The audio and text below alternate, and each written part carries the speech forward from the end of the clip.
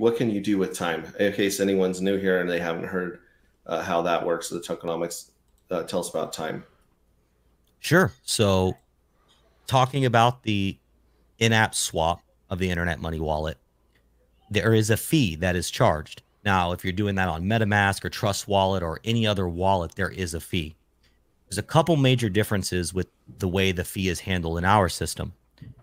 In other systems, when you pay the fee, you usually pay it in the form of the token you're swapping out of. So let's say you're swapping Hex to USDC on MetaMask. Well, they censored you, but that's a different story. If you were able to, do that, if they let you, you would pay the fee in the form of Hex. Okay. In our system, you pay the fee in the form of the native coin.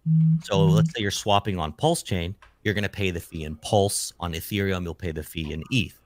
The second difference, and the most important one, is that 100% of our fee is distributed to the holders of the time token. On the other wallets, they retain 100% of their fee. There's zero revenue sharing, whereas we have 100% revenue sharing.